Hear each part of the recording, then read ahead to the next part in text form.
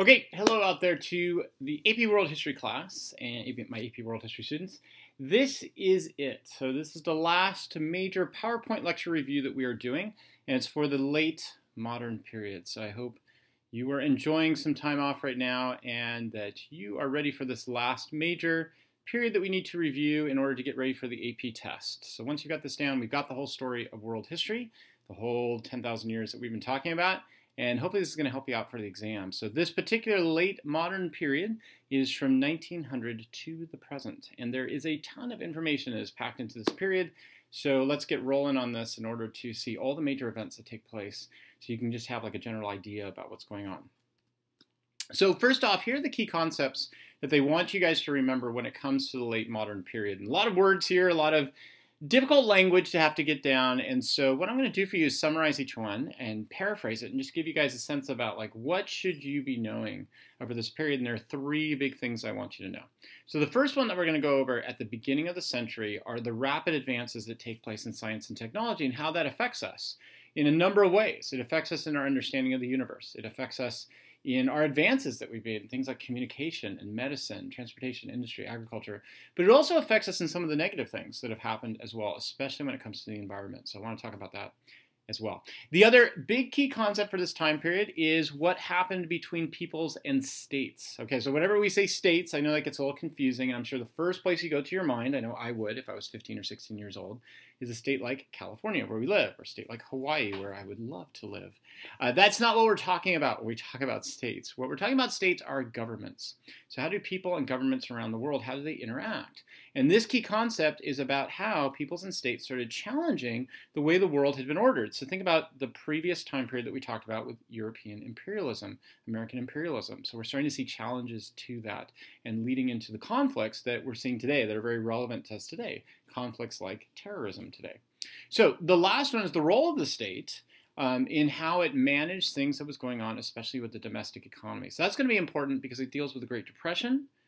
And that also becomes important for what we talked about, the dealing with things like the IMF, the World Bank, GATT, and how the global economy took off after World War II. Okay, so let's jump into this, and we're going to start off with that first key concept that deals with science and progress. And this is so exciting. I mean, to me, when I look at the 20th century and I think about science and progress, this is really what, in my mind, establishes the framework that makes the 20th century so unique and different from other centuries.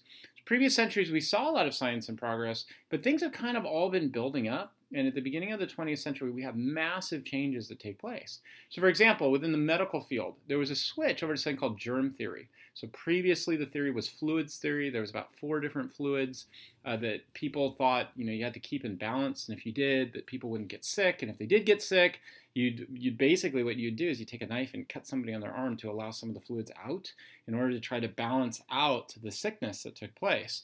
Actually, believe it or not, there's some truth to this theory. There are some sicknesses where this works. However, in the large scheme of things, number one, it's not accurate. And number two, you end up actually dehydrating the person you do this to.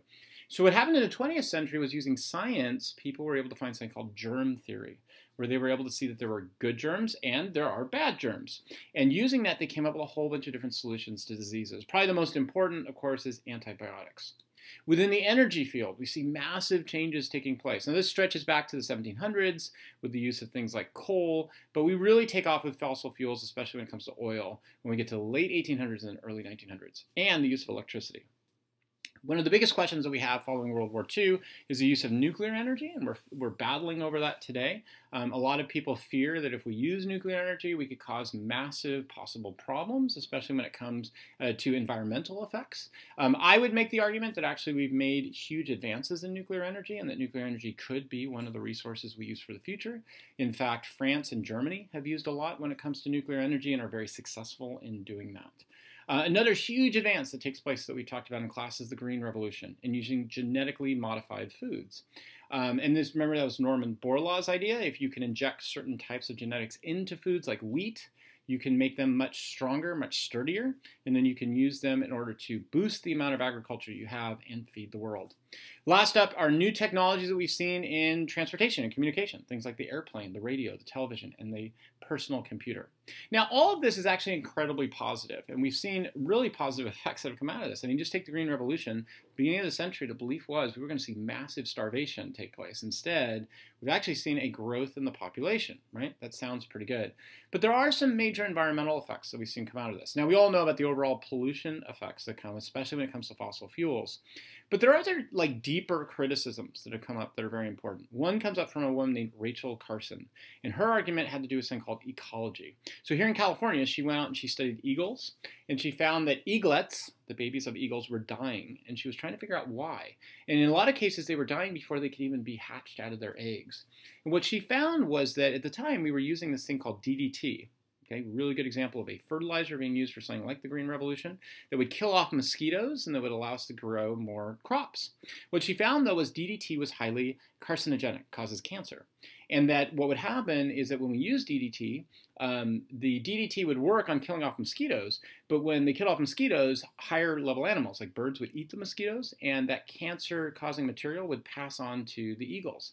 And then that would affect them in their giving birth to eaglets. So why is this important for us? Well, the reason why is that she argued that we are all really connected in nature, and that one part of nature, if we end up messing with it, can eventually affect us. The idea being that we aren't outside of nature, controlling it, but rather we are within nature and that we are affected by it. So that, of course, brings up the big debate we're having today on climate change and CO2. The idea being that the more carbon we put out into the atmosphere in order to fuel industrializations, this goes back to fossil fuels, the more that we are creating sort of this dome around the world that is trapping heat within the world. I'm not going to get into the debate too much right now just because it would take a long time to get into all the evidence for it, but just keep in mind this overall idea that the more we are using these new technologies, the more we are having a negative impact on the overall global atmosphere and global village. So that brings us into the world wars, and this actually has a huge impact when it comes to technology. So when we entered into World War I, people actually had a very optimistic attitude about technology. But by the end of it, they were really questioning this idea of technology and progress. So why? Well, it was during the World Wars in which we saw the use of new technologies like tanks, missiles, and France and Germany started experimenting with chemical weapons. Now, from our mindset today, it's probably like, well, why would you do something like that, right? I mean, this is crazy. But from their mindset, using something like mustard gas at the time seemed to make perfect sense. If we're fighting in a war against an enemy, why don't we use all of the possible resources for us to have? And if I can use science to find something like mustard gas, I should probably use that, right? Well, the end result of all this usage was the death of 10 million people. So by the end of World War I, people were really questioning whether or not technology always led to progress. But then we get to World War II, and now there are even deeper questions of technology, because now we have airplanes that can do something called carpet bombing, where they would just drop tons of bombs onto industrial centers. And that basically cut the line between military and civilians. Now, all of a sudden, you could drop all these bombs in industrial centers and justify it, saying, people go into factories, they make bombs for the war. We're just bombing factories, right? But you're not really. You end up bombing areas where civilians are. And of course, the war is ended with the use of the atomic bombs in both Hiroshima and Nagasaki, raising fears of a possible arms race in the future. The end result of World War II was the death of 30 million people. So now there's a real questioning of technology and progress. Now, when all this is done, a new issue comes up, and this gets into that second key concept that's really important. So not only is there a questioning of technology, at the end of World War II, there's now a questioning of the previous belief systems from European imperialism, belief systems like social Darwinism and scientific racism. Countries in what today we call the developing world broke away from Europeans and started saying, you know something, we have a right to have our own independence, or what they call sovereignty. So some examples of that you should remember. In India, there was Gandhi's Satyagraha movement, which was basically a movement, it was a spiritual Hindu movement that basically called for a middle ground between British imperialism and India being isolated from the world. And Gandhi basically said we should use nonviolence in order to enter into the world, but as a way that India was unique. And so Gandhi really wanted to have India be an agricultural country that eventually became an industrialized country. In Vietnam, Ho Chi Minh attempted to gain Vietnamese independence, first from the French, then from the Americans. And he adopted communism in order to do that. In Africa, Jomo Kenyatta established independence for Kenya and started calling for this idea of Pan-Africanism, which I'll talk about in the next slide. But Pan-Africanism, just to give you an idea, connecting all Africans together to gain independence. So what were these independence movements all based on? Well, one of the big ones that we talked about this year was in communism. There were movements in Russia, China, Vietnam, and Cuba, and all of them used communism really to question European and American imperialism. So like Russia and China, when we look at it, a lot of people think communism is about taking over the world. And when you go back to original Marxism, Marxism did talk about the need for reforms around the European world and eventually going out to the whole world. But the places where communism was used, it was really about trying to gain independence, especially from places like Europe and America. In Africa, there was what was called the Pan-African movement, which tried to unite African countries against European imperialists.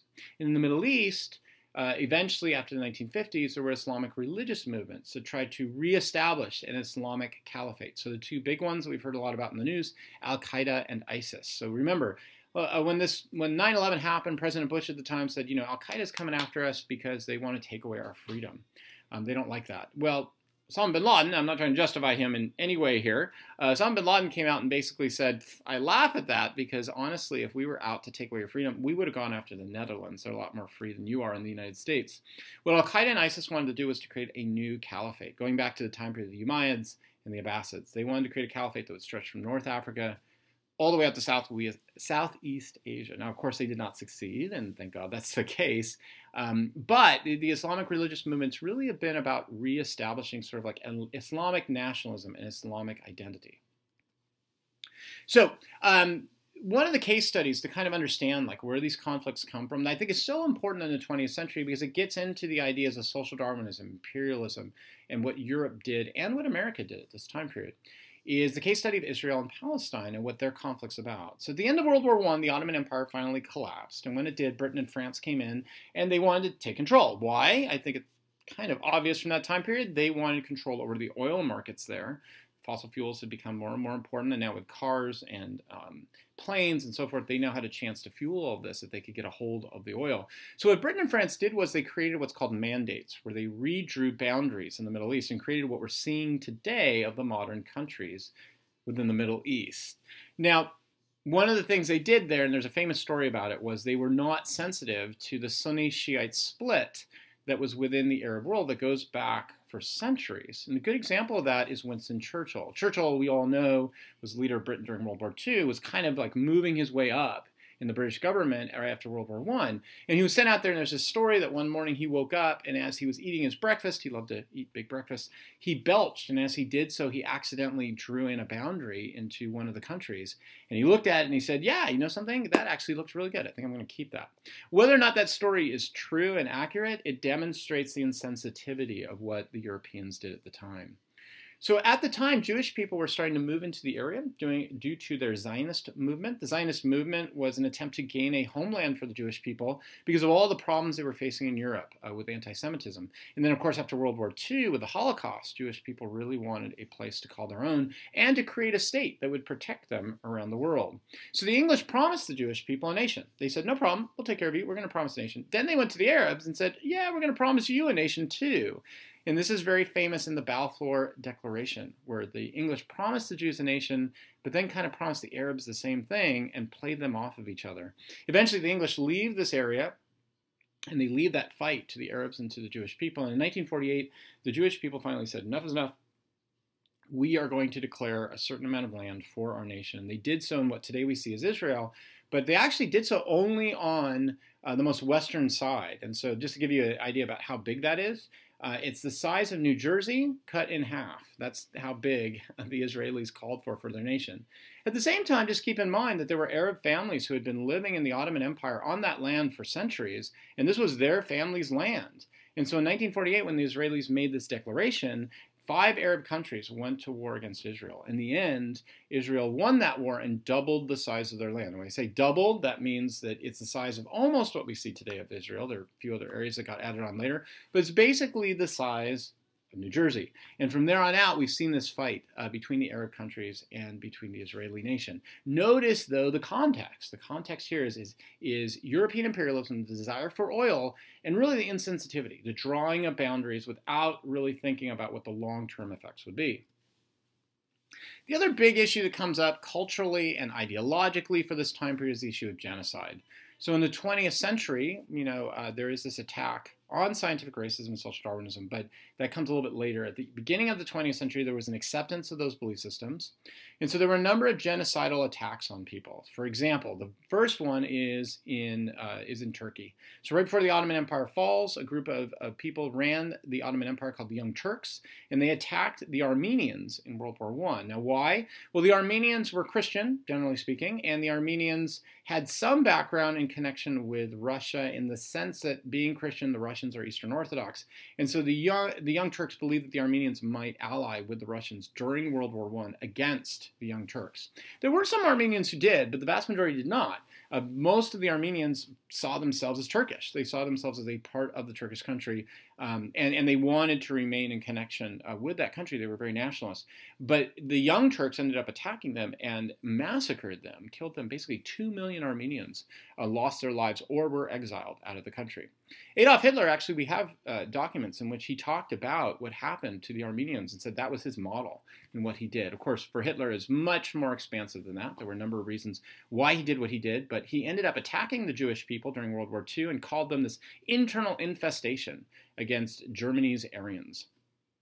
And then near the end of the century, in the 1990s, we see genocides that take place within the developing world. So, for example, it took place with the Rwandan Hutus, who attacked the Tutsis in the 1990s, claiming that the Tutsis were collaborators with the Belgians back in the 1950s, 1960s. So how do we put this all together? Like, what should we think about when it comes to genocide? I would suggest 3 main points just to think about. Typically, a genocide takes place, and it's taken place in the 20th century based upon, number one, there has to be an external threat. So, like, for example, a world war or an environmental crisis. So in the case of like World War I, World War II, there were economic crises, there was something going on outside. In the case recently that we've seen in places like Rwanda, or for example in the Sudan, there was another recent example that there's usually an environmental crisis, like a lack of water.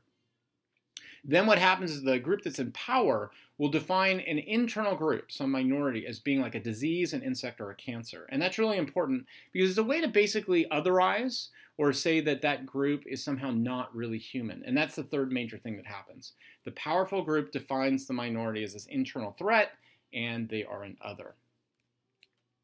So now let's move into the economic aspects. It's that last key concept that's really important, and that is the key concept of globalization. So these are parallel tracks that we're seeing between science and technology, what happens in culture as far as racism and the desire to break away and form your own countries. But there's a third one that overlaps with a lot of this, and that is the process of globalization. So back in the 1930s, the Great Depression hit, and when it did, there was a real questioning of whether or not capitalism is really the way to go economically. And so we had 2 responses: fascism and communism. Fascism is the belief that the government creates massive investments for the military. They work with businesses to do this. And so it's known as corporatism, and the reason why is that the government is making a partnership with corporations, in this particular case, to create a stronger military. And by doing that, people have to, how do you get bombs and tanks and planes? Well, you have to have people to make them, right? So you can provide jobs for people. So, like, for example, what we oftentimes forget, and don't get me wrong when I say this, and by no means am I justifying Adolf Hitler, by no means, but the question that comes up is, like, why was he successful for a while? Well, a big part of the reason why is because he did what, at the time, America was not doing. So America had a 25% unemployment rate. Germany had less than a 2% unemployment rate. Why? Because they hired a ton of people to make bombs and weapons. Of course, the problem is once you've done that, what are you going to do with all these things? Well, you go out and conquer. And that led into Hitler expanding and then over-expanding into Russia and eventually his demise. Second big option was communism. And in communism, the idea was to create 5-year plans in which you would move farmers into urban centers through a process of collectivization. Remember, we talked about this in class. You tax farmers, you then take that tax money and you create industries, and then you try to get people to move into the cities. It sounds like a pretty good process, but if we take a look at Russia and China, what ended up happening was they demoralized their population by taking away so much land from farmers, and they really misallocated their resources. They tried to have the government basically plan everything, and typically it doesn't work very well. So what's the opposite response that happens after World War II? It's the Western response, and that is done by the US and Northern Europe. They did this through 3 big organizations, the IMF, the World Bank, and really a treaty called GATT. The IMF established rules for development. The World Bank then provides loans for developing countries to industrialize. And then the GATT, which is the General Agreement on Tariffs and Trade, lowered tariffs to increase international trade, try to bring countries together in order to develop themselves industrially. So in order to create that international marketplace, countries began creating a new global order. Now, be careful. When I say a new global order, I'm not talking about a conspiracy here. I'm talking about a need to create institutions that allow countries to work together to create a global marketplace. So, for example, the United Nations was created after World War II to be a place of international diplomacy.